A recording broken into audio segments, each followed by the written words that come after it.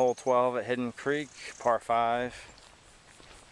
You got a little trees left and right. Straight down the middle, I could see the pin. It's about 500 yards. That's your number 13 at Hidden Creek. Let's see what it looks like.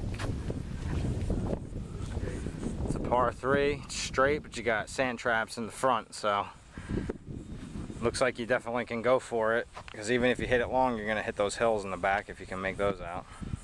Here we are at number 14 at Hidden Creek in Navarre, Florida, par 4.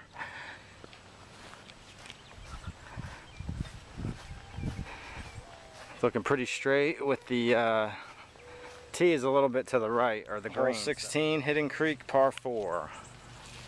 What are we looking at? You're pretty straight, nothing to it, just aim right at the 150 pin.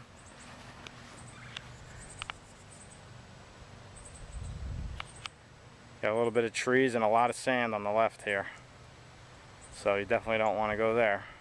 Hole 17, par 3, Hidden Creek.